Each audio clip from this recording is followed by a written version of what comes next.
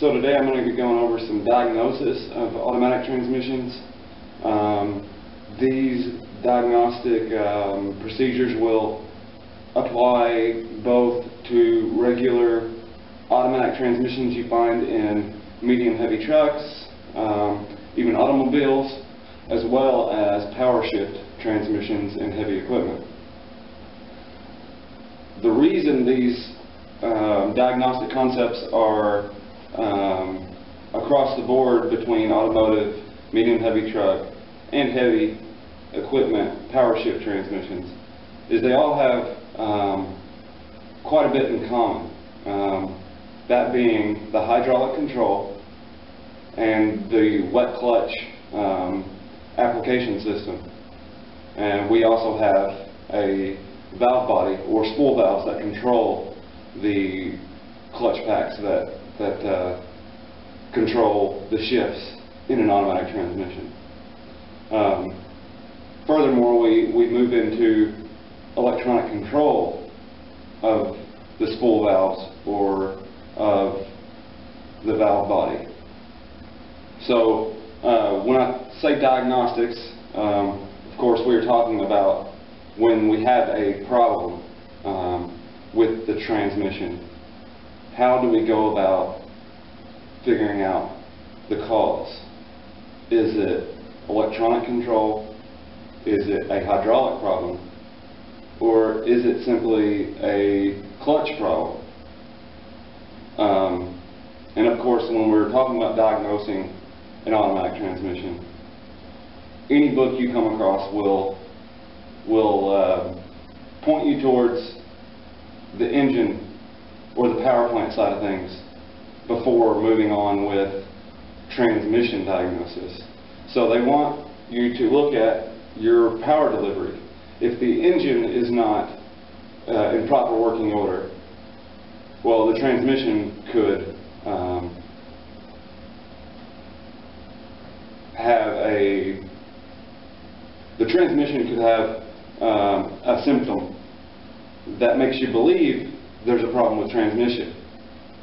The reason they go towards the engine side first, if the transmission doesn't have proper torque input from the engine, the transmission is not going to act correctly. So we first need to make sure that the engine is in proper working order, whether it be through trouble codes or a combination of trouble codes and live data with a scan tool, or just using knowledge of the engine to ensure that the engine is doing its job before we tackle the transmission. So obviously the engine side of things is going to be covered in engine diagnosis. So we're talking about transmissions today. So any scenario we're talking about today is going to be that we have looked at the engine and the engine is doing its job. The engine is in proper working order and the transmission is getting what it needs to do its job. So you can have a variety of problems with an automatic transmission. You can have shift problems as far as late shifts, early shifts. You can have slippage. You can have hard shifts or soft shifts. So there's a whole big list of symptoms that can come from an automatic transmission, and that's due to the complexity. So we're going to break down this diagnosis into three subcategories. One being hydraulic problems, two electronic problems, or three mechanical problems. So to start off, we'll look at hydraulic problems. The reason we're going to start off with hydraulic problems is because hydraulic problems could also be caused by electronic problems, but hydraulic problems can also occur because of a problem with the actual hydraulic circuit. So what can go wrong with the hydraulic circuit? Well, we have a pump that provides the fluid flow and pressure to activate clutch packs. And we also have the control of the hydraulic pressure through spool valves. So we could have a hydraulic leak, we could have stuck valves, we could have debris in the hydraulic circuit, in the fluid. We could have a pressure problem at the pump or in a control valve for the fluid pressure. So we'll start off with leaks. Why leaks? Well, leaks are a common problem. So what will happen if we have a hydraulic leak? Well, that kind of depends on where the hydraulic leak is. And we can kind of really quickly figure out where we're going to be looking for a hydraulic leak in the overall circuit by the symptom. So if I have a slippage of, let's say, first gear, well, we go to a chart, an application chart for first gear for whatever transmission we're working on. So just for simplicity's sake, we can just say clutch 1 or C1 is responsible for first gear. Commonly we have more than just one clutch pack that would be involved with applying a gear. But just for simplicity, we're going to say that we only have one clutch pack involved with first gear. So if we look at C1, where we have a slippage of first gear. So how can hydraulic problems cause a slippage of a gear? Well, if we go back to how the clutch pack is engaged, we can start kind of putting it together as to how gear slippage can be caused by a hydraulic problem. So in that C1 clutch, it's actuated by a hydraulic piston. With that hydraulic piston, we have a seal that goes around that hydraulic piston that seals it to the cylinder that that piston lives in. If we have a leak at that seal, we can have two things going on. We can have a piston applying the clutch pack with uneven pressure. If we have our hydraulic piston with a leak, of course we have our shaft going through the center here, and our clutch pack will be stacked on this. But we also have our piston, and then we also have the cylinder that piston lives in. So we have seals around the outside diameter of that piston, and we also have a seal on the inner diameter of that piston. And the cylinder that piston lives in will have a cylinder wall on the outside diameter and on this inside diameter. So the seal will be stopping fluid from escaping through the space between the cylinder and the piston on the inside and the piston and cylinder on the outside.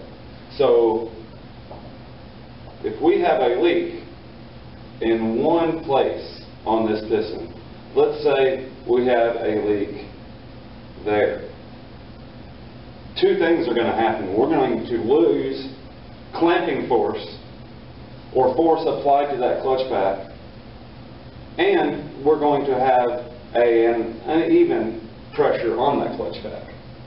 So because the leak is on this side, we're going to have less clamping force on the clutch pack on this side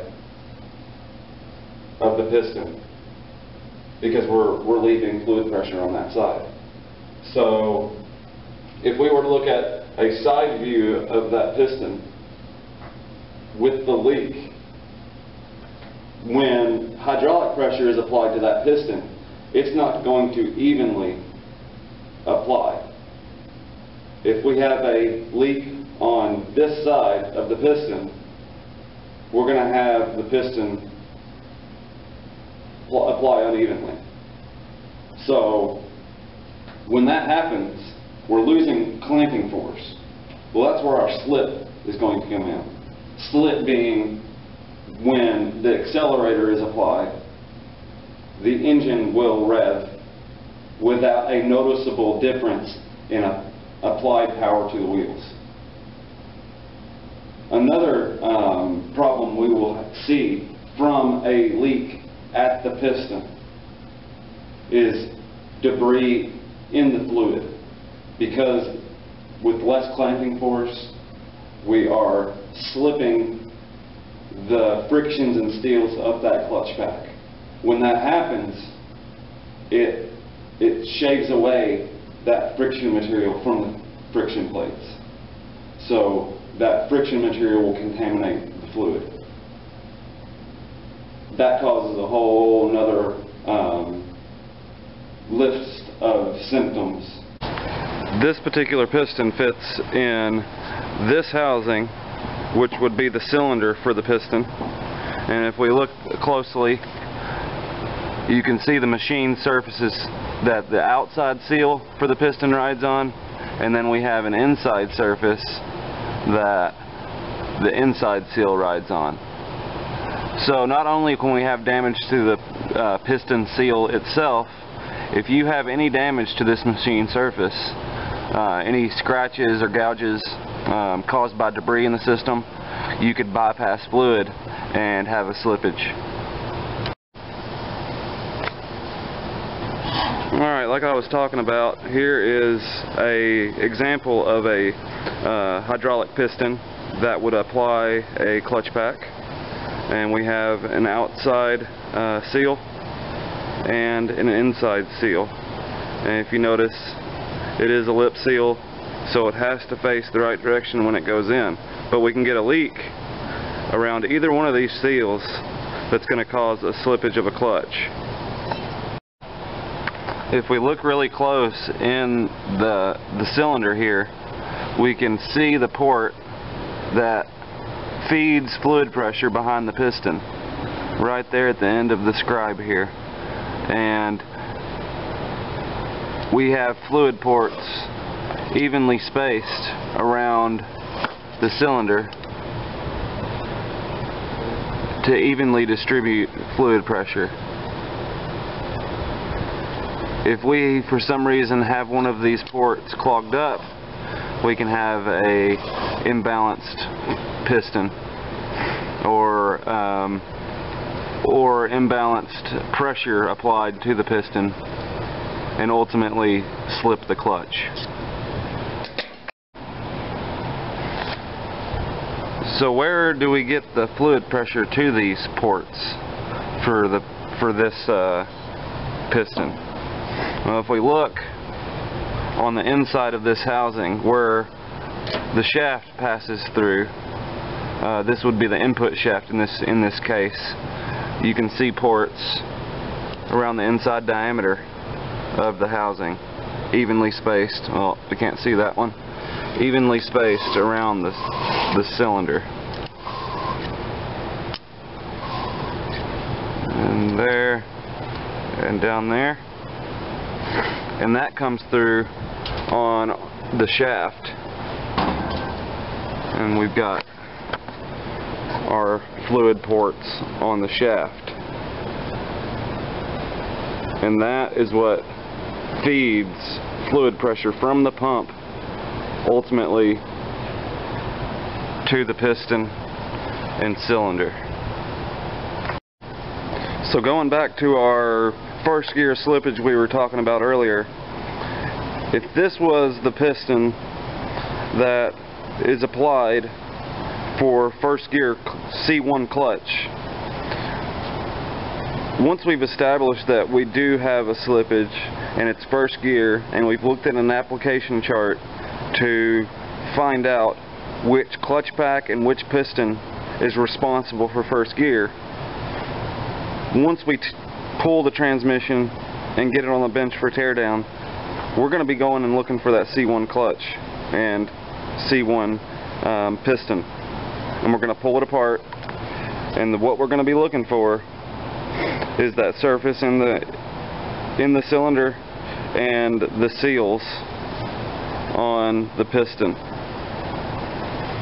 So we want to look at these seals. If we look closely, you can see it's a lip seal. The lip's facing up in this case, but you're going to look all the way around the seal. Any damage whatsoever will cause a loss of fluid pressure and a slippage of a gear. And I'm looking at this one, and not only do you want to look at it all the way around, but you want to run your finger around it and feel for any damage, any inconsistency. You want to look at the lip seal itself and make sure it's kind of got the same pressure all the way around. There's not a weak spot on the lip of the seal, and you just want to make sure it's uniform all the way around.